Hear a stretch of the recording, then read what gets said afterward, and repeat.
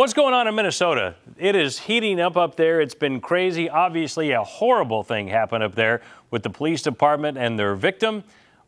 First of all, how did this start? A guy went into a convenience store, was it? Passed a fake $20 bill, and the cops overreacted like you can't believe. What's the backstory, and where are we today? Well, there's a couple things we should mention. First of all, the tragedy, and I call it that because I mean it. They killed an unarmed guy that was already in custody, not fighting back, and the video is horrific. I watched it, and it brought tears to my eyes. It was a horrible, brutal crime, and as of today, the guy who did it is in jail. Having said that, the media is reporting peaceful protests have broken out all over Minneapolis. CNN mentioned that a store had been vandalized, a Target, and a nearby liquor store. Kent, it's a lie. Over 150 businesses have been burned and looted, and it's not being reported. So when I started doing my research to tell you about this, I made a list of some of the stores, none of which is on the news, but I want Crave listeners to get an idea of how bad the violence is, and it's not stopping even today. Here's a few of the stores. Remember, CNN said two stores had been attacked. Target, Wendy's, food store under construction, affordable housing complex ready to open, the Minneapolis Police Department, Dollar Tree, T-Mobile, liquor store, Speedway store, Eastlake Library, Precision Tune and Auto Care, Benihana Liquor, U.S. Bank, Dairy Queen, Papa Murphy's Pizza, Planet Fitness, Domino's Pizza, Urban Forage Winery, Gandhi Mahal Restaurant, CarX Tire and Auto, Laundromax, Seward Pharmacy, Electro Tune Auto Care, Walgreens Pharmacy, Elevated Beer and Wine and Spirits, Schooner's Tavern. Got a list that goes on and on and on. Pages. Barry, let me ask you something. You know, I saw that tape.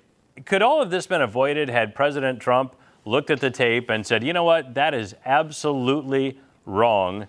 Take those guys into custody, question them, keep them in custody until something's cleared up. I don't understand why that didn't happen. Why were these guys able to be free for a few extra days?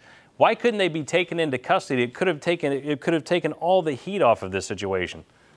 Well, maybe not. And let me tell you why I'm saying that. What Trump did say, to his credit, is he turned loose the FBI on it immediately, and he turned loose the Justice Department for the Civil Rights Commission to look into it immediately.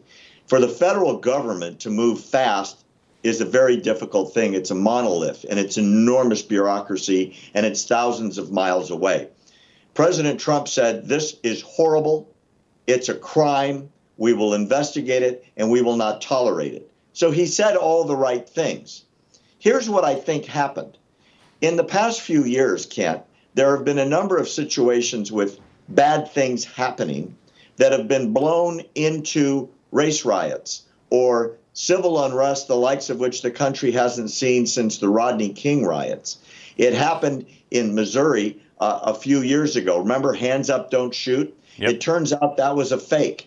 And the word came out that protesters were bussed in from all over the country and paid to demonstrate, and paid to riot, and paid to carry signs. And they were advertising for those people to be hired on Craigslist. As of today in Minneapolis, they're saying a vast number of the people in the streets are not from there. They've been bussed in. It's a created race riot when it's really what I call a bad cop killing a guy. Now, there's some background as well between these two people. Apparently, they worked together at a nightclub, and they really didn't like each other. And the cop used this opportunity to, well, rough the guy up and then, in the process, killed him. But it's not worth burning down Minneapolis over. And my point is, the media is not reporting it. Yep. Your viewers know. Most people don't.